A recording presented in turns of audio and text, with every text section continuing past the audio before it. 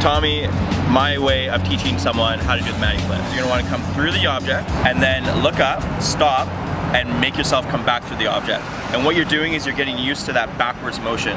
And then all you're doing is once you get used to that backwards motion, all you're gonna do is link it together. And then once you get to here, you'll have an awareness of where that spot is, where you just bring yourself back through. It's easy here because you can see the roof and you can see that pillar and you'll... Yeah, you've got a visual frame of reference. That's normally the hardest part when I've tried to do this on my own, is like just got normal sky. And so this angle, and it's always gonna be different depending on your camera angle, is what's most important. You gotta find the angle that keeps your quad like this so that you're not going down or up, but rather just going in a backward motion. So let's load up a battery, fresh battery, and let's get this done. All right, here we go. Go through it, then you're gonna stop and look back, tilt back, before you get through it almost. So you can still see, like, yeah. So I was gonna say, so you can still see that pillar. Oh, I broke a prop already. What we gotta... The camera angle is a little lower, so I think it's a lot lower. Yeah, it's a lot lower. So what you gotta do is, what we're trying to do is you're trying to get that reference point of knowing this angle and not dropping or changing up. Yeah. Instead of going through it like this and then trying to come back through it like this. Look at it. Look at it and just start that motion almost right where the pillar is. Yeah, there you go. So you want to get that flicking motion backwards, right? Okay, there you go. Okay, it's clicking. It's clicking, right? So now, if you do the front flip over the over the pillar, you should be able to find that spot. All right, here we go. Right now. Flip, flip, flip. Yep, find it. Come back, come back. Oh, almost. Almost. I think I just went too high. So maybe let's start going through the pillar a little further. Right? Okay. There it is, you see it. Oh yeah! Look at that. One more for good measure. Now, what you can do is you can link that trick. You can link that trick with an inverted roll and go in and gap him through it backwards, right?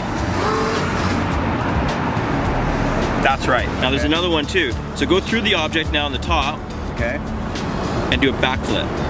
What do you mean backflip? So you wanna go through the top with a little bit of speed, just kind of do a backflip and hang there, inverted. Oh, okay, there you go. okay, Yeah, I get what you're saying. Watch yourself. Oh, I knew it. So when you invert, you can look backwards to find that pole, right? Oh, I see what you're saying. You know what I mean? And then you're gonna find the pole once you're hanging upside down. So find the pole, find that pole. Yeah, there you go. There you go. That's it. So you're kind of just spotting where you're gonna enter in reverse, right? Nice. I'm so stoked right now because normally when I do that, it doesn't, I'm normally down by now. And my quad's in one piece, bro. Now it's endless. And I think that it's gonna give you a whole new dynamic to your flying. Oh no, absolutely. It's just like adding flavor to your recipe. What we want to prove here too is you don't need to have 60-degree camera angle to fly that style. Because look at Tommy's camera angle. 25. 25 degrees with a what kind of lens?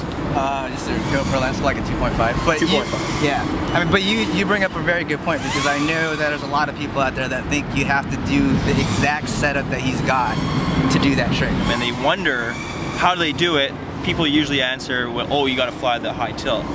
It helps. It definitely helps. But you can figure out how to do it with 25 degrees.